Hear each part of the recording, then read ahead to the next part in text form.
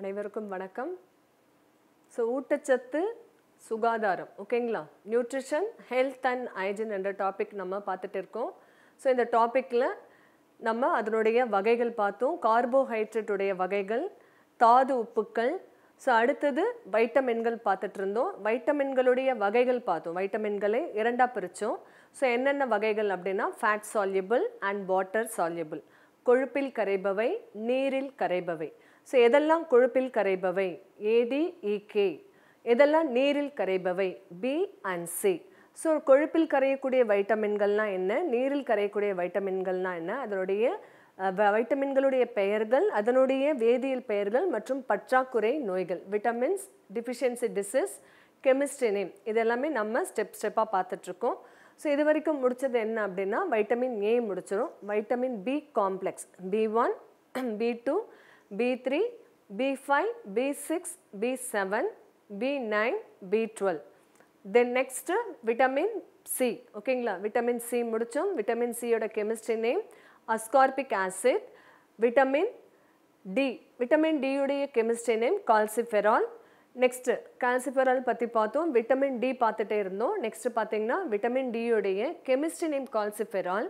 இந்த விட்டமின் டிக்கு இன்னொரு பேர் சூரிய ஒளி வைட்டமின், லாஸ்ட் பார்த்தோம் இல்லையா. அந்த சூரிய ஒளி வைட்டமின் இங்கிலீஷில் sunshine vitamin, vitamin டியுடைய another name கேட்பாங்க, மற்றொரு பெயர் சூரிய ஒளி வைட்டமின். எதுக்காக இதுக்கு சன்ஷைன் விட்டமின், சூரிய ஒளி வைட்டமின் அப்படின்னு பேர் சொல்கிறோம் அப்படின்னு பார்த்தீங்கன்னா, ஸோ வாக்கிங் போவோம் இல்லையா. ஸோ நம்மளாம் வாக்கிங் எத்தனை மணிக்கு போகிறோம் அப்படின்னா 8லேருந்து 8:30 போவோம் இல்லையா, அது வாக்கிங் கிடையாது. ஸோ வாக்கிங் போகிறது அப்படின்னு பார்த்திங்கன்னா காலையில் ஏர்லி மார்னிங், சூரிய உதயம் சூரிய அஸ்தமனம் சொல்லுவோம் இல்லையா, சன்ரைஸ் அண்ட் சன்செட், இதுதான் வாக்கிங் போகக்கூடிய கரெக்டான டைம். எந்த டைம்னா 5:30 to 6:30, அந்த 5:30 மணிலேருந்து 6. நிறைய பேர் இப்போ பார்த்தீங்கன்னா பார்க்லலாம் நடப்பாங்க, பார்க்கில் மீன்ஸ் மரங்கள்லாம் இருக்கும், அதுக்கு கீழே நடப்பாங்க. அப்போ நடக்கிறது, அதாவது வாக்கிங் போகிறோன்ற பேரில் நம்ம ஒல்லியாக இருந்தால் இழைக்கிறதுக்கும் எக்ஸசைஸ்க்கும் வார்ம் அப் பண்ணுறதுக்காக போவாங்க. பட் இந்த எதுக்காக நம்ம வாக்கிங் போகிறோம் அப்படின்னு பார்த்தீங்கன்னா, இந்த சூரியன் காலையில் எழக்கூடிய அந்த சன்ரைஸ் ஆகக்கூடிய சூரியன் 5:30 to 6:30 வரும். அந்த டைம் பார்த்திங்கன்னா ஓப்பன் பிளேஸ், நிறைய பேர் பீச், மெரினா பீச்லாம் நடப்பாங்க, பீச் பார்த்திங்கன்னா ஓப்பனாக இருக்கும். ஸோ அந்த சூரிய ஒளி, வரக்கூடிய சூரிய ஒளி டைரெக்டாக அதனுடைய இளங்கதிர்கள் இருக்கும் இல்லையா, அந்த சன்ரைஸ் பார்த்திங்கன்னா நம்மளுடைய ஸ்கின் மேலே படும். நம்மளுடைய ஸ்கின் மேலே படுறப்போ நம்ம ஆட்டோமேட்டிக்காக நம்ம உடம்புலேயே உருவாகக்கூடிய ஒரு வைட்டமின் எது அப்படின்னா இந்த விட்டமின் D. ஸோ அதனால தான் அதுக்கு சன்ஷைன் விட்டமின் சொல்கிறோம். ஸோ அந்த இளங்கதிர் நம்மளுடைய ஸ்கின்ல படுறப்போ, நம்ம ஸ்கின்ல என்ன இருக்குன்னா மெலனின் ஒன்று இருக்குது, நம்ம ஸ்கின்ல மெலனின் என்ற ஒரு பிக்மெண்ட் இருக்கும். ஸோ அதில் படுறப்போ நம்ம அதுக்குள்ளே இருக்கக்கூடிய ஒரு டீஹைட்ரோ கொலஸ்ட்ரால் சொல்லக்கூடிய ஒரு பொருள் நமக்கு ஆட்டோமேட்டிக்காக நம்ம தோல் மூலயமா நம்மளுடைய வைட்டமின் டியை உற்பத்தி பண்ணும். ஸோ அதுக்கு மேலே இந்த நடுவில் இப்போ நடக்கிறோம் இல்லையா, மதியானம் நடக்கிற சூரிய ஒளியோ அதெல்லாம் நமக்கு எந்த பலனும் கிடையாது. காலையில் ஏர்லி மார்னிங் அண்ட் ஈவினிங்கில் சன்செட் ஆகக்கூடிய சூரிய ஒளி நம்மளுடைய ஸ்கின்ல படுறப்போ நமக்கு ஆட்டோமேட்டிக்காக விட்டமின் D சிந்தசிஸ் ஆகும். ஸோ அதனால தான் அதுக்கு விட்டமின் டிக்கு இன்னொரு பெயர் சன்ஷைன் விட்டமின், சூரிய ஒளி வைட்டமின் அப்படின்னு சொல்கிறோம். ஓகேவா. ஸோ அதனுடைய டிஃபிஷியன்சி டிசீஸ் நமக்கு தெரியும், ஆஸ்டியோமலேசியா அண்ட் ரிக்கட்ஸ். ரிக்கட்ஸ் அப்படிங்கிறது குழந்தைங்களோட கால் வளைஞ்சிருக்கும், நேராக இல்லாமல் இந்த எலும்போட குறைபாட்டால் அந்த குழந்தைங்களோட கால் என்ன ஆகுது அப்படின்னு பார்த்திங்கன்னா வளைவாக இருக்கும், அதுதான் ரிக்கட் சொல்கிறோம். ஆஸ்டியோமலேசியா ஆல்ரெடி நம்ம பார்த்துருக்கோம், கால்சியமில் பார்த்துருப்போம். ஸோ இந்த ஆஸ்டியோமலேசியா அப்படிங்கிறது எலும்புடைய தேய்மானம், அதுதான் ஆஸ்டியோமலேசியா. ஆஸ்டியோனா எலும்பு அப்படின்னு ஞாபகம் வச்சுக்கணும் ஓகேங்களா. அடுத்த vitamin vitamin C, vitamin D. அடுத்தது vitamin E. Vitamin இயுடைய வைட்டமினில் vitamin E போடுங்க. அதோட கெமிஸ்ட்ரி நேம், வேதியியல் பெயர் அப்படின்னு வர்றப்போ என்னென்னா டோகோஃபெரால்ஸ், கெமிஸ்ட்ரி நேம் டோகோஃபெரால்ஸ். இதனால் வரக்கூடிய டிஃபிஷியன்சி டிசீஸ், பற்றாக்குறை நோய் என்ன அப்படின்னு பார்த்தீங்கன்னா ஸ்டெரிலிட்டி ஓகேங்களா, மலட்டுத்தன்மை, அதாவது மலட்டுத்தன்மை ஏற்படும், ரேர் இன் ஹியூமன், அனிமல்ஸில் அதிகமாக காணப்படுது அப்படிங்கிறாங்க ஓகேங்களா. விட்டமின் இயுடைய வேதியியல் பெயர் டோகோபெரால்ஸ். அதனால் வரக்கூடிய டிஃபிஷியன்சி டிசீஸ் ஸ்டெரிலிட்டி, மலட்டுத்தன்மை ஏற்படுகிறது, ரேர் இன் ஹியூமன், அனிமல்ஸில் அதிகமாக காணப்படுது. இந்த பாயிண்ட்டை நோட் பண்ணிக்கோங்க. அடுத்து இப்போ நான் சொல்லக்கூடிய CDE எல்லாம் ரொம்ப அதிகமாக கேட்கக்கூடிய exam point of view question. அப்போது எது மேம் கேட்க மாட்டாங்க அப்படின்னா, இது நான் சொல்லக்கூடிய இந்த வைட்டமின்ஸ் என்ற டாப்பிக்கே நமக்கு எக்ஸாமில் கேட்கக்கூடிய முக்கியமான கொஸ்டின்ஸ். அதனால எல்லாத்தையும் நம்ம லைன் பை லைனாக படிக்கணும். ஓகேவா? அடுத்து vitamin C, D, E and K. Last one vitamin K. So vitamin K அப்படின்னும் போது அதனுடைய வேதியியல் பெயர் பைலோக்யூனைன். ஓகேங்களா? பைலோக்யூனைன் அப்படின்னு சொல்லுவோம். ஸோ இது அதோடைய டெஃபினேஷன் எழுதி போட்டிருக்கேன், அது பாருங்கள், உங்களுடைய இதில் தெரியும். நெக்ஸ்ட்டு பார்த்தீங்கன்னா அதனுடைய கெமிஸ்ட்ரி நேம் பைலோக்யூனைன். அதனுடைய டிஃபிஷியன்சி டிசீஸ் பற்றாக்குறை நோய் அப்படின்னு சொல்லும்போது ப்ளீடிங் டயாத்திசிஸ் ஆர் ஹீமோஃபிலியா அப்படின்வாங்க. Bleeding டயாத்திசிஸ் R haemophilia. So haemophilia அப்படின்னா என்னென்னா ரத்தம் உறையாமை. ப்ளீடிங் டயாத்திசிஸும் அதுதான் மீனிங், ரத்தம் உறையாமை. நமக்கு ரத்தம் வந்தால் ஏதாவது ஒரு அடிப்பட்டால் நம்மளுடைய பிளட் என்ன ஆகணும்? கிளாட் ஆகணும். பிளட்டு கிளாட் ஆகுனா நமக்கு எந்த வித பிரச்சனையும் கிடையாது. மாறாக அந்த பிளட்டு கிளாட் ஆகாமல் ரத்தம் போயிட்டே இருந்துச்சுன்னா அதுக்கு பேர் தான் என்னது? ஹீமோஃபிலியா ஆர் ப்ளீடிங் டயாத்திசிஸ், ரத்தம் உறையாமை. எந்த வைட்டமினால் ரத்தம் உறையாமை ஏற்படுது அப்படின்னு கேட்டால் விட்டமின் K. ஓகேவா? விட்டமின் K நமக்கு ரத்தம் உறையாமை என்ற நிலையை ஏற்படுத்துகிறது. அப்போது விட்டமின் Kவை நம்ம அதிகமாக எடுத்துக்கிட்டோம்னா நம்ம பிளட்டு என்ன ஆகும்? கிளாட் ஆகும். அதை குறைவாக எடுத்துக்கிட்டோம்னா நமக்கு ப்ளீடிங் டயாத்திசிஸ் என்ற ஒரு நமக்கு வராது. ப்ளஸ் ஹீமோஃபிலியாங்கிறது நமக்கு ஏற்படக்கூடிய நோய் கிடையாது, அது ஒரு மரபியல் நோய். ஓகேங்களா? Haemophilia is a genetic disease. Genetic டிசீஸ்னால் என்னன்றதை நான் எக்ஸ்பிளைன் பண்ணிடுறேன், அது அப்போ தான் உங்களுக்கு புரியும். ஸோ ஜெனட்டிக் டிசீஸுங்கிறது பாரம்பரியமாக வரக்கூடிய நோய். ஒரு தலைமுறையிலிருந்து அடுத்த தலைமுறைக்கு ஹெரிடிட்டியை கண்டக்ட் பண்ணக்கூடிய ஒரு டிசீஸ். அப்படி எதுன்னா இந்த ஜெனட்டிக் டிசீஸ், மரபியல் நோய் சொல்லுவோம். அப்போது ஹீமோஃபிலியாங்கிறது யாருக்கு வரக்கூடிய டிசீஸ்னால் நமக்கு கிடையாது. இதோட அனதர் நேம் என்ன அப்படின்னா ராயல் டிசீஸ், அரச பரம்பரை நோய் அப்படின்னுவாங்க. ஓகேங்களா? அரச பரம்பரை நோய். ஏன் இதுக்கு ராயல் டிசீஸ் அப்படின்னு பேர் சொல்கிறாங்க அப்படின்னு பார்த்தீங்கன்னா, இது வந்து ஐரோப்பியர்களுக்கு வரக்கூடிய ஒரு ராயல் டிசீஸ். அங்கே இருக்கக்கூடிய அந்த பரம்பரையில் பாரம்பரியமாக வரக்கூடிய ஒரு டிசீஸ் எதுனா இந்த ஹீமோஃபிலியா. ஸோ இதுக்கு ப்ளீடிங் டயாத்திசிஸ், விட்டமின் Kவால் வரக்கூடிய பற்றாக்குறை நோய் ப்ளீடிங் டயாத்திசிஸ். ஸோ இப்போ நம்ம பார்த்த எல்லாமே ரொம்ப இம்பார்ட்டண்டான வைட்டமின்கள், அதனுடைய கெமிஸ்ட்ரி நேம், எல்லா வைட்டமின்களையும் நம்ம முடிச்சிட்டோம். அதுக்கப்புறம் என்ன கொடுக்குறாங்க அப்படிங்கிறது இப்போ கொடுக்குறது எல்லாமே எக்ஸாமுக்கு வரக்கூடியது, எதையும் மிஸ் பண்ணாதீங்க. ஓகேங்களா? ஸோ அதுக்கப்புறம் பார்த்திங்கன்னா இந்த விட்டமின் B1 சொன்னேன். இந்த B1 உடைய கெமிஸ்ட்ரி நேம் தயமின். இதனால் வரக்கூடிய டிஃபிஷியன்சி டிசீஸ் B1க்கு பார்த்திங்கன்னா ஆரிபோஃப்ளாவினோசிஸ் வந்து சொல்லியிருப்போம் இல்லையா? ஸோ இந்த B1 தயமின் எக்ஸாமில் நீங்கள் கண்ணை மூடிட்டு நான் சொல்கிறத நீங்கள் போடலாம். ஸோ B1 பாலிஷ்டு ரைஸ் கேள்விப்பட்டிருக்கீங்களா? பளபளப்பாக்கப்பட்ட அரிசி. ப்ரீவியஸ் கொஸ்டின் பாருங்கள், குரூப் 1 குரூப் 2 கொஸ்டினில் பார்த்தீங்கன்னா இருக்கும். பாலிஷ்டு ரைஸ், பளபளப்பாக்கப்பட்ட அரிசியில் காணப்படக்கூடிய வைட்டமின் எது கேட்டாங்கன்னா B1. கண்ணை மூடிட்டு நீங்கள் பாலிஷ்டு ரைஸ் போட்டு அதுக்கு ஆன்சர் என்ன பண்ணலாம்? B1 எழுதலாம், இல்லைன்னா தயமின் எழுதலாம். ஓகேங்களா? ஸோ இது ரெண்டுமே தான் ஆன்சர், வேறு எதுவுமே வராது. ஏன்னா நம்ம சாப்பிடக்கூடிய இப்போ அரிசி என்ன அரிசி? ஸோ நம்ம சென்னை டிஸ்ட்ரிக்டில் பார்த்திங்கன்னா எல்லாருமே மெல்லிசா அரிசி இருந்தால் தான் நமக்கு சாப்பிட உள்ளே இறங்கும். நம்ம குண்டு குண்டானா நம்ம சாப்பிட மாட்டோம். இது என்ன பண்ணுறாங்க அப்படின்னா, கிராமத்துலலாம் இந்த டிஸ்ட்ரிக்ட்லாம் பார்த்திங்கன்னா அரிசியை பெருசாக இருக்கும். அரிசி அப்படியே இது பண்ணி அவிச்சு எடுத்துகிட்டு வந்துடுவாங்க, அது அப்படியே சாப்பிடுவாங்க. அதில் என்ன இருக்கும்னா நிறைய சத்துக்கள் இருக்கும். ஓகேவா? நிறைய நியூட்ரிஷன் இருக்கும். பட் நம்ம சாப்பிடக்கூடிய அந்த அரிசி வெறும் சக்கையாக தான் இருக்கும். ஏன்னா அது 1 or 2 டைம்ஸ் என்ன பண்ணிவிடுவாங்க, மிஷினில் கொடுத்து அதை பாலிஷ் பண்ணி நமக்கு மெலிசா வரக்கூடியது தான் இது. அதே போல் தான் நான் அயோடின் சொன்னேன் இல்லையா? அயோடின் உப்பு பார்த்திங்கன்னா அந்த சால்ட்டில் அயோடின் அவ்வளோவா கிடைக்காது. இந்த உப்பு மூட்டையில் விற்றுட்டு வராங்க இல்லையா? கடல்லேருந்து அப்படியே எடுக்கக்கூடிய அந்த உப்பு மூட்டையில் இருக்கக்கூடிய அந்த உப்பை நம்ம சாப்பிட்டோம்னா அயோடின் நமக்கு முழுசாக கிடைக்கும். நிறைய ஃபேக்ட்ரியில் உள்ளே போய்ட்டு வந்தாலே அதில் மிக்ஸ் பண்ண ஆரம்பிப்பான், அதில் இருக்க எல்லாமே எடுத்துகிட்டு சக்கையாக தான் கொடுப்பாங்க. ஸோ நம்ம எல்லாமே பார்த்திங்கன்னா அப்படியே எடுத்துக்கும் பொழுது நமக்கு அதோட முழு சத்தும் கிடைக்குது. ஸோ பாலிஷ்டு ரைஸ் அப்படின்னாலே விட்டமின் B1 ஆர் தயமின் இருந்தால் அதுதான் ஆன்சர். ஓகேங்களா? அடுத்து இந்த விட்டமின்ஸை பொறுத்த வரைக்கும் கோல்டன் ரைஸ்ன்னு கொடுப்பாங்க. ஓகேவா? தங்க அரிசின்னு வந்தாலே கண்ணை மூடிட்டு என்ன அடிக்கலாம்னா விட்டமின் A என்ற ஆன்சரை அடிச்சிட்டு வரலாம். இதுவும் குரூப் 1 அண்ட் குரூப் 2 கொஸ்டின்ஸ். ஓகேவா?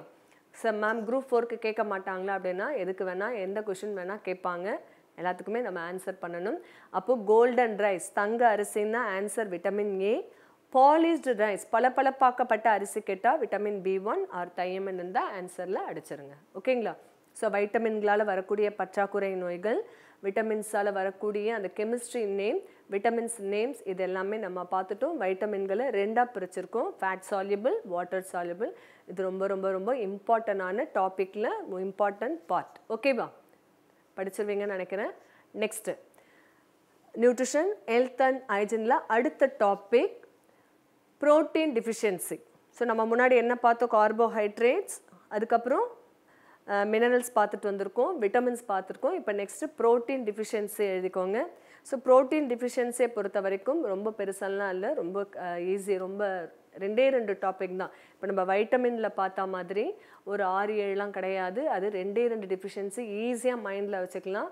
ஸோ புரத குறைபாட்டு நோய்கள் போடுங்க. First one குவாஷியோக்கர் and marasmus. ஓகேங்களா? புரத குறைபாட்டில் first one குவாஷியோக்கர் and marasmus. So இதான் ப்ரோட்டீன் டிஃபிஷியன்சி. ஸோ அந்த குழந்தைகளோட அந்த ஸ்லைடில் தெரியும் உங்களுக்கு, அந்த குழந்தைகளை பார்த்தாலே ப்ரோட்டீன்னா என்ன, நான் முதல்ல சொன்ன மாதிரி புரதம் எதுக்கு உதவுது, ஹைட் ஆகிறதுக்கும் நமக்கு நம்ம உடம்புல மசில்ஸ் கொடுக்கும் தான் என்ன பண்ணுது, புரதம்ன்றது உதவுது. ஸோ இது நம்மளுடைய இந்த டயக்ராமில் பாருங்கள், புரதம் இல்லாமல் அந்த குழந்தைங்க, இது வந்து குழந்தைகளுக்கு வரக்கூடியது, பெரியவர்களுக்கு கிடையாது. மராஸ்மஸ் அண்ட் குவாஷியோக்கர் புரத குறைபாட்டு நோய்கள். First one marasmus and குவாஷியோக்கர். So marasmus உள்ள குழந்தைகள் அப்படி பார்த்தீங்கன்னா உங்களுடைய ரைட் சைடு இருக்குது பாருங்கள், ஒல்லியாக அந்த குழந்தைங்களுடைய ரிப்கேஜ் தெரியுது. ரிப்கேஜ் பார்த்தீங்கன்னா அவங்களுடைய அந்த ரிப்கேஜ் அப்படியே பார்த்த உடனே தெரியுது. ஏன் அப்படின்னா அவங்களுக்கு அந்த லேக் ஆஃப் ப்ரோட்டீன், புரதம் கிடைக்கல. புரதம் இல்லாமையால் அந்த குழந்தைகள் ஒரு எலும்பின் மீது தோல் போற்றியது போன்ற தோற்றம், உங்கள் ரைட் சைடில் இருக்குது பாருங்கள், எலும்பின் மீது தோல் போற்றியது போன்ற தோற்றம், அந்த மாதிரி குழந்தைகள் தான் யார், மராஸ்மஸ். குவாஷியோக்கர் குழந்தைங்க எப்படி இருக்காங்க அப்படின்னு பார்த்தீங்கன்னா அவங்களோட தலையும் காலும் வீங்குனா போல இருக்கும். அவங்களோட வயிறு மட்டும் எப்படி இருக்கும்னு பார்த்தீங்கன்னா உப்பிசமாக இருக்கும், வயிறு பெருசாக இருக்கும், உப்பி போயிட்டு இருக்கும். ஸோ இதுதான் குவாஷியோக்கர். மற்ற பகுதி எல்லாமே நம்ம ஃபஸ்ட்டு பார்த்த மாதிரி மெலிசா அந்த எலும்பெல்லாம் தெரியும். ஸோ இதுதான் மராஸ்மஸ் அண்ட் குவாஷியோக்கர் புரத குறைபாட்டு நோய்கள். டிவிலலாம் கூட ஆடு பார்த்துருப்பீங்க, ₹1 50 பைசாவோ ஏதோ கொடுத்தா அந்த குழந்தைங்களுடைய அந்த ப்ரோட்டீன் டிஃபிஷியன்சிக்கு ஹெல்ப் பண்ணலாம் அப்படின்ட்டு நம்மளுடைய டிவியில் அட்வர்டைஸ்மெண்ட்லாம் பார்த்துருப்போம். ஸோ மராஸ்மஸ் அண்ட் குவாஷியோக்கர் புரத குறைபாட்டு நோய்கள், ப்ரோட்டீன் டிஃபிஷியன்சி டிசீஸ். இதுவும் டிஃபிஷியன்சி டிசீஸ் தான், நாட் எ டிசீஸ். ஓகேங்களா? டிசீஸ் வேறு, டிஃபிஷியன்சி வேறு. இப்போ நம்ம 1 by 1 பார்க்குறது எல்லாமே நம்மளுடைய குறைபாட்டு நோய்கள் தான் பார்க்குறோம். எக்ஸாமில் அதுக்கேற்ற மாதிரி கொஸ்டின் எது கொடுத்தாலும் குறைபாட்டு நோய்கள் கொடுத்தா புரத குறைபாட்டு நோய்கள், வைட்டமின் குறைபாட்டு நோய்கள், இது எல்லாமே நம்ம எழுதணும். ஓகேவா? ஸோ இப்போது நியூட்ரிஷன் ஹெல்த் அண்ட் ஹைஜீனில் முக்கியமான ஒரு கொஸ்டின் என்ன அப்படின்னா, ஊட்டச்சத்தின் தந்தை, ஃபாதர் ஆஃப் நியூட்ரிஷன் யாருன்னு கேட்பாங்க. Father of nutrition Antony Lavoisier. ஊட்டச்சத்தின் தந்தை யார்? Anthony Lavoisier. ஓகேவா? ஸோ அவர் தான் ஃபாதர் ஆஃப் நியூட்ரிஷன் சொல்கிறோம். நெக்ஸ்ட்டு இந்த நியூட்ரிஷன் ஹெல்த் அண்ட் ஹைஜீனில் நம்ம என்ன பண்ணுறோம் அப்படின்னு பார்த்தீங்கன்னா, அடுத்தது எதுக்கெல்லாம் என்னென்ன சர்டிஃபைட் கொடுக்குறாங்க. ஓகேங்களா? என்ன சர்டிஃபைட் மீன்ஸ் ஐஎஸ்ஐன்ற சர்டிஃபிகேட் இருக்கு இல்லையா, ஐஎஸ்ஐன்ற முத்திரை எதுக்கெல்லாம் கொடுக்குறோம், அக்மார்க் என்ற முத்திரை எதுக்கெல்லாம் கொடுக்குறாங்க, FSSAI. இப்போ நீங்கள் கடையில் போகிறீங்கன்னா இந்த FSSAIன்ற முத்திரை இல்லாத ஒரு சர்டிஃபைட் இல்லாத ஒரு கடையை பார்க்கவே மாட்டோம். அது எங்கே இருக்கும்னா ஃபுட்டில் இருக்கும். ஓகேங்களா? ஸோ இது எல்லாமே நம்ம என்னென்ன சர்டிஃபிகேட்ஸ் எங்கெங்கே கொடுக்குறாங்க அப்படிங்கிறத நம்ம பார்ப்போம். ஓகேவா? நெக்ஸ்ட்டு எழுதிக்கோங்க, எதுக்கெல்லாம் என்னென்ன முத்திரை. முதல்ல அதோட அப்ரிவேஷன் நமக்கு தெரியணும். ஐஎஸ்ஐ அப்படிங்கிறப்போ அதனுடைய முழு அப்ரிவேஷன் இந்தியன். 4 ஆப்ஷனும் நமக்கு பாருங்கள், இப்போ நமக்கு அந்த ஸ்லைடில் இருக்கிறதுனால இப்போ நீங்கள் பார்த்துருப்பீங்க. பட் நம்ம எக்ஸாம் டைமில் கீழே option A, option B, option C, option D இருக்கும். அந்த 4 ஆப்ஷனும் நீங்கள் பார்த்த உடனே இந்த ஐஎஸ்ஐயை பார்த்த உடனே அடிக்கிற மாதிரி தான் இருக்கும். அப்போ கரெக்டான ஆப்ஷன் நம்ம படித்தா மட்டும்தான் அதுக்கான ஆன்சர் நம்மளால் பண்ண முடியும். ஓகேங்களா? ஸோ எழுதிக்கோங்க. First one ISI. இந்த ஐஎஸ்ஐயோட abbreviation Indian Standard Institution, Indian Standard Institution. It also known as BIS. It also known as BIS. Bureau of Indian Standard. BIS oda full form Bureau of Indian Standard. So ISI அப்படின்னு சொல்லியாச்சு, Indian Standard Institution கொடுத்துருக்கோம். இந்த ISI முத்திரை it's certified to, இந்த ISI முத்திரை எதுக்கெல்லாம் கொடுக்குறாங்க, இந்த ISI முத்திரையை நம்ம எங்கெல்லாம் பார்த்துருக்கோம் அப்படின்னு பார்த்தீங்கன்னா எங்கெல்லாம் பார்த்துருப்போம். ஸோ எங்கெல்லாம் பார்த்துருப்பீங்கன்றத ஞாபகப்படுத்திக்கோங்க, நானே சொல்கிறேன். ஸோ ISI முத்திரை நம்ம ஹெல்மெட் பைக் ஓட்டுறோம் இல்லையா, பைக்குக்கு அந்த ஹெல்மெட் இருக்குல்ல, அந்த ஹெல்மெட்டில் ISI முத்திரை இருக்கும். ஸோ ISI முத்திரை உள்ள ஹெல்மெட்டை நம்ம தலையில் மாட்டினா நமக்கு என்னது சேஃப், நம்ம கீழே விழுந்தாலும் அடிப்படாது. இல்லைனா போயிட்டே இருக்கிறப்போ என்ன பண்ணிடும், அந்த ஹெல்மெட்டோட நம்ம தலையும் வேஸ்ட்டாக போயிடும். ஸோ ISI முத்திரையுள்ள ஹெல்மெட்டை நம்ம வாங்கி போடணும். ரோட்டில் விற்கிற சாதாரண ஹெல்மெட் போட்டோன்னா நம்ம உயிருக்கு பாதுகாப்பு கிடைக்காது. ஸோ தரமான பொருட்களுக்கு கொடுக்கக்கூடியது தான் அந்த ISI முத்திரை. ஓகே, ஹெல்மெட்டில் நம்ம பார்த்துருக்கோம். நெக்ஸ்ட்டு வேறு எங்கே பார்த்துருக்கோம் அப்படின்னு பார்த்தீங்கன்னா, வீட்டில் சமையல் செய்யக்கூடிய குக்கர் இருக்கு இல்லையா, அந்த குக்கருடைய லிட்டு எல்லா குக்கர்லேயும் இருக்காது. பட் பார்த்திங்கன்னா நல்ல ஒர்த்தான குக்கர் இருக்கும், இந்த ப்ரீமியர் அந்த மாதிரிலாம் எக்ஸாம்பிள் சொல்கிறேன். ஸோ அந்த குக்கருடைய லிட்டில் ISI இருக்கும், ISI முத்திரை குத்திருப்பாங்க.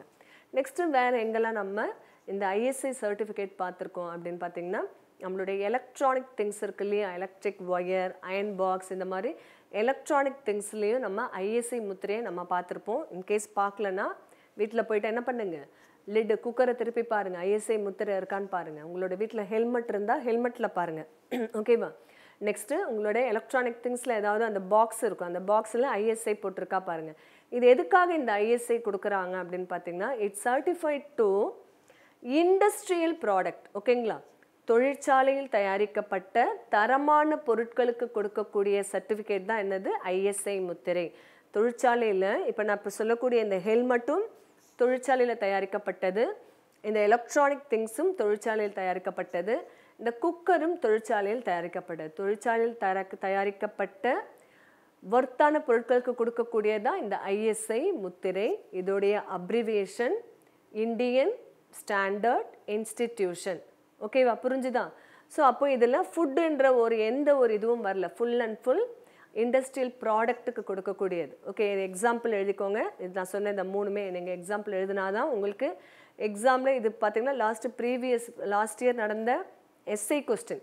ஸோ இந்த கொஸ்டின் கேட்டிருக்காங்க, அது என்னன்றதை லாஸ்ட்டாக சொல்கிறேன்.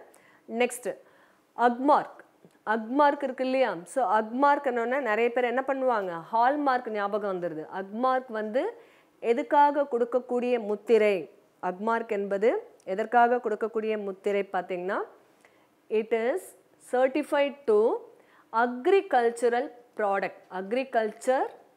வேளாண் சார்ந்த பொருட்களுக்கு கொடுக்கக்கூடிய சான்றிதழ் தான் என்னது, அக்மார்க், அக்ரிகல்ச்சர் ப்ராடக்ட். வேளாண் சார்ந்த பொருட்கள் அப்படின்னா எக்ஸாம்பிள் நீங்கள் என்ன சொல்லுவீங்க, வேளாண் சார்ந்த பொருட்கள் சொல்லும் பொழுது கீ, நெய், எண்ணெய். ஸோ நீங்கள் அந்த பொருட்கள்லாம் அதனோட அந்த கவரில் பாருங்கள் அக்மார்க் முத்திரை இருக்கும். ஸோ இதெல்லாம் எதுக்காக நெய்யை சொல்கிறோம் அப்படின்னா, நெய் எதுலேருந்து எடுக்கப்படுது, பால் எதுலேருந்து எடுக்கப்படுது, மாடுலேருந்து எடுக்கப்படுது. மாடு அப்படின்னும் போது கவுங்கிறப்போ அது எங்கே பெரும்பாலும் இருக்கும்னா அது ஒரு அக்ரிகல்ச்சர், வேளாண் சார்ந்த ஒரு விலங்குன்னு சொன்னால் அது மாடு.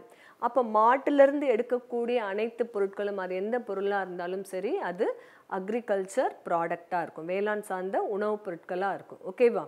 நெக்ஸ்ட்டு எண்ணெய் அப்படிங்கிறப்போ, நெய் ஆயில் சொல்கிறப்போ பார்த்திங்கன்னா அது இந்த ஆயில் எதுலேருந்து எடுக்கிறோன்னா கிரவுண்ட் நட், நிலக்கடலை. அது எந்த நிலக்கடலையாக இருந்தாலும் சரி. ஸோ நிலக்கடலையிலேருந்து எடுக்கிறோம், எள்ளுலேருந்து எடுக்கிறோம். இது மாதிரியான பொருட்கள் எங்கே விளைவிக்கப்படுதுன்னா அக்ரிகல்ச்சர், வேளாண் சார்ந்த பொருட்கள். ஸோ இது எக்ஸாம்பிள் இதெல்லாம் எழுதிக்கணும் நீங்கள், நெய், எண்ணெய். நெக்ஸ்ட்டு எது அக்ரிகல்ச்சர் ப்ராடக்ட் எக்ஸாம்பிள் பார்த்திங்கன்னா, உள்ள ஆடெலாம் நம்ம நிறைய டிவியில் ஆடு போடுறாங்க. ஸோ ஆடும் பார்த்துருப்பீங்க. அதில் பார்த்திங்கன்னா ஒருத்தர் தலப்பா கட்டிட்டு ஒரு பாக்ஸ் எடுத்துகிட்டு வந்து நின்று காட்டுவார். அது அக்மார்க் உரங்கள் ஃபெர்டிலைசர் இருக்கு இல்லையா, உரங்களும் வேளாண் சார்ந்த பொருட்கள் தான். உரங்கள் வந்து தாவரங்களுக்கு தெளிக்கக்கூடிய முக்கியமான ஒன்று. ஸோ அது அக்ரிகல்ச்சர் ப்ராடக்ட். ஸோ எக்ஸாம்பிள் உரங்களும் எழுதணும். ஏன்னா எல்லாமே ஃபுட் ப்ராடக்டாக எழுதக்கூடாது. ப்ளஸ் உரங்கள் ஃபெர்டிலைசரும் எக்ஸாம்பிள் எழுதினா தான் கொஸ்டின் எப்படி கேட்டாலும் நீங்கள் எழுதுறதுக்கு ரெடியாக இருப்பீங்க. அடுத்து FPO fruit process order. FPO fruit process order கனி சார்ந்த பொருட்களுக்கு, ஓகேவா, கனி சார்ந்த பொருட்களுக்கு கொடுக்கக்கூடிய சான்றிதழ் FPO. Next FSSAI. FSSAI இருக்கு இல்லையா? ஸோ இது என்ன அப்படின்னா உணவுப் பொருட்களுக்கு, தரமான உணவுப் பொருட்களுக்கு கொடுக்கக்கூடிய சான்றிதழ். ஆனால் இப்போ பார்த்தீங்கன்னா எல்லா இடத்துலையும் FSSAI இருக்குது. ஸோ இதோட அப்ரிவேஷன் முதல்ல தெரியும். முதல்ல மேலோட்டமானது நமக்கு தெரியணும். அதுக்கப்புறம் தான் எல்லா அடியில் இருக்கிறது தெரியணும். இந்த FSSAI food safety standard authority of India. Food safety standard authority of India. So உணவுப் பொருட்களுக்கு கொடுக்கக்கூடிய சான்றிதழ் தான் இந்த FSSAI.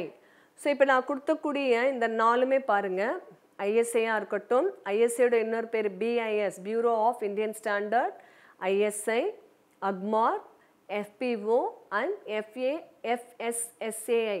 இதில் உணவுப் பொருட்களுக்காக கொடுக்கக்கூடிய சான்றிதழ் இதை மொத்தமாக கொடுத்துட்டு ஆப்ஷனில் கொஷின் கேட்குறாங்க. கீழ்கண்டவற்றுள் எவை உணவுப் பொருட்கள் சாராதவை அல்லது எவை உணவுப் பொருட்கள் கேட்குறப்ப நீங்கள் என்ன எழுதணும் அப்படின்னு பார்த்தீங்கன்னா இந்த ஃபர்ஸ்ட் ஒன் ISAயை விட்டுட்டு, ஏன்னா ISA இஸ் அ இண்டஸ்ட்ரியல் ப்ராடக்ட்னு வரப்போ அது உணவுப் பொருட்கள் சாராதது.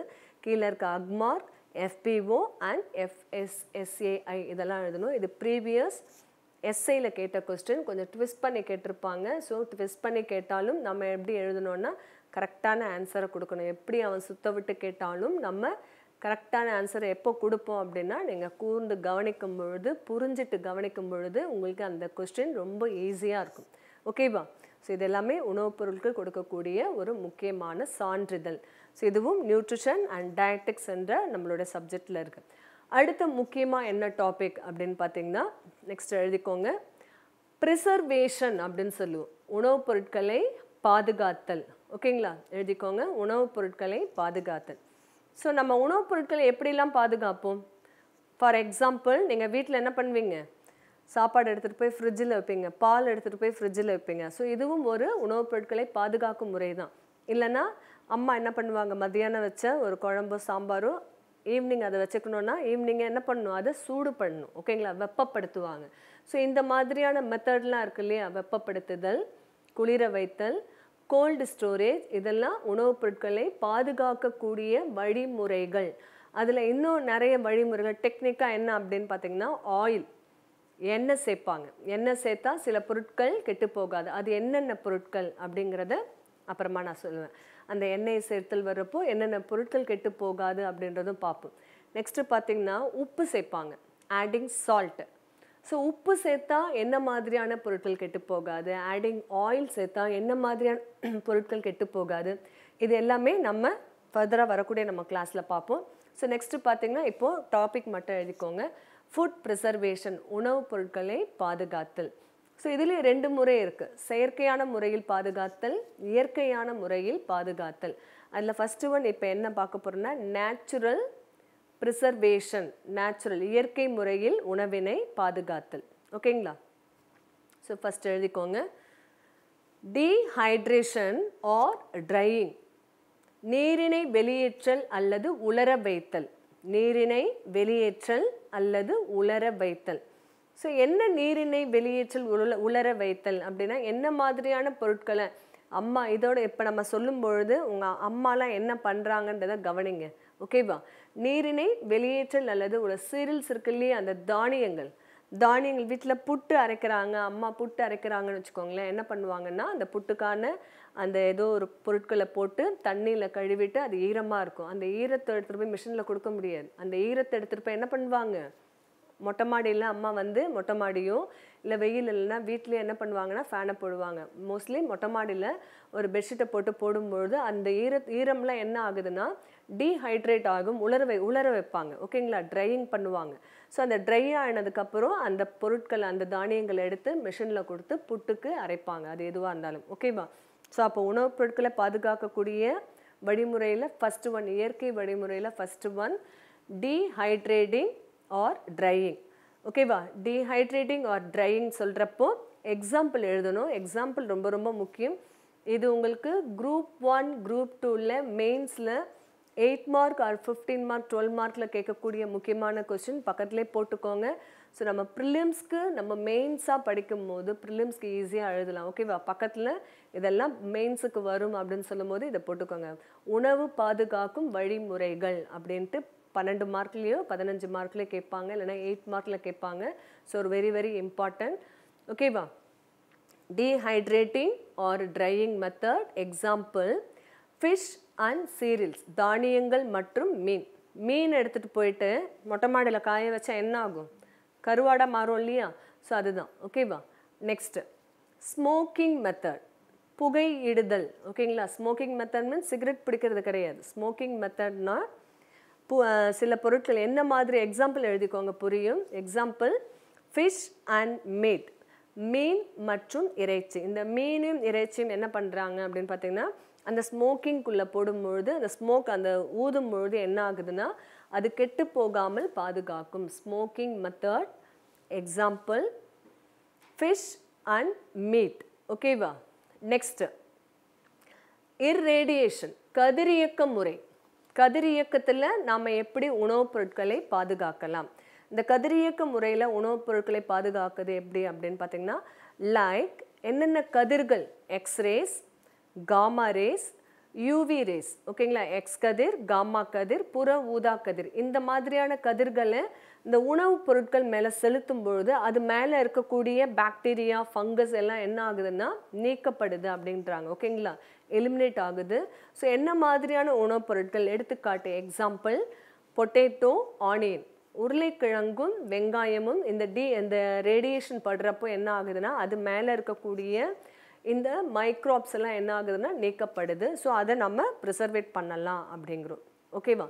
நெக்ஸ்ட் இனட் கேஸஸ், மந்த வாயுக்களை பயன்படுத்துதல். ஸோ மந்த வாயுக்களை பயன்படுத்துதல் அப்படின்னா நம்ம தூரத்துலேருந்து குழந்தைங்க கிட்ட பார்த்தீங்கன்னா லேஸ் பொருட்கள் பார்ப்போம். லேஸ் இருக்கு இல்லையா, தூரத்துலேருந்து பார்க்குறப்போ ஃபுல்லாகவே அது லேஸ் இருக்கா மாதிரி இருக்கும். பட் குழந்தைங்க கையில் வாங்கி கொடுக்குறப்போ அவங்க கையில் எத்தனை லேஸ் இருக்குன்னா ஒரு உள்ள அவ்வளோ பெரிய லேஸ் பாக்கெட்டில் 6 லேஸ் தான், 6 பீஸ் தான் இருக்கும். ஸோ அது ஃபுல்லாகவே என்ன இருக்கும்னு பார்த்தீங்கன்னா ஏர் டைட் பாக்கெட்ஸ். அது ஃபுல்லாக உள்ள கேஸ் தான் இருக்கும். அது என்ன கேஸ்ன்னு பார்த்தீங்கன்னா நைட்ரஜன் கேஸ். இந்த நைட்ரஜன் கேஸை ஃபில் பண்ணுவாங்க. இந்த லேஸுங்கிறது நேற்று ப்ரிப்பேர் பண்ணதோ முந்தா நேற்று ப்ரிப்பேர் பண்ணதோ கிடையாது. ஒரு 6 மாதம் முன்னாடி என்ன பண்ணுறாங்க, ப்ரிப்பேர் பண்ணி அதை ப்ரிசர்வேட் பண்ணுறாங்க. அது உள்ள இந்த நைட்ரஜன் கேஸை செலுத்தும் பொழுது என்ன ஆகுது அப்படின்னு பார்த்தீங்கன்னா அந்த உணவுப் பொருட்கள் கெட்டு போகாமல் இருக்கும். மோஸ்ட்லி அது எடுத்துக்காட்டு உணவுப் பொருட்கள் உருளைக்கிழங்கு இருக்கும். ஓகேங்களா. ஸோ இந்த கேஸை பயன்படுத்தும் பொழுது அந்த உருளைக்கிழங்கு கெட்டு போகாமல் நம்ம பாதுகாக்கலாம். ஓகேவா.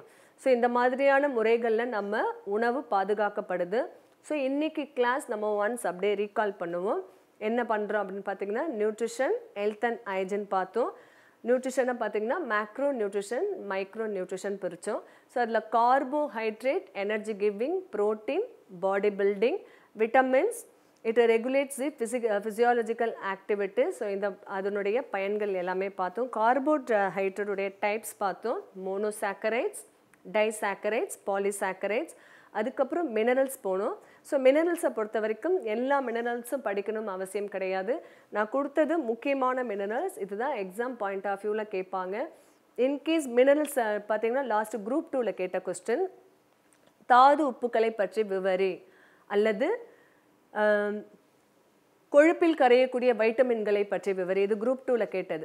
ஓகேங்க. குரூப் 2 மெயின்ஸில் கேட்டது கொழுப்பில் கரையக்கூடிய வைட்டமின்களை பற்றி விவரி. ஸோ இந்த மாதிரிலாம் கேட்குறப்போ உங்களுக்கு ஆன்சர் பண்ணணும். நம்ம கொடுக்குற நோட்ஸை நீங்கள் அப்படியே எழுதுனா கூட உங்களுக்கு ஃபுல் மார்க் கிடைக்கும். ஒவ்வொரு கொஸ்டினும் நீங்கள் அட்டன் பண்ணணும் அப்படின்னா இன்னையிலேருந்தே உட்காந்து அதுக்கான ஹார்ட் ஒர்க் பண்ணணும்.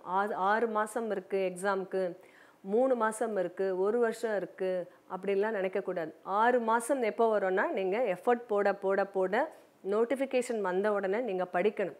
நோட்டிஃபிகேஷன் வந்த உடனே தான் நான் படிக்க ஸ்டார்ட் பண்ணோன்னா உங்களால் என்ன பண்ண முடியாது, எதுவுமே பண்ண முடியாது. நோட்டிஃபிகேஷன் வந்தோடனே நீங்கள் ரிவிஷன் பண்ண ஸ்டார்ட் பண்ணணும். அப்போ நம்ம கையில் 75 நாள் தான் இருக்கும். அந்த 75 நாளில் நீங்கள் யூஸ்ஃபுல்லாக பயன்படுத்திக்கணும். நீங்கள் என்ன பண்ணணும், கண்டிப்பாக படிக்கணும். ஓகேங்களா? தேங்க்யூ.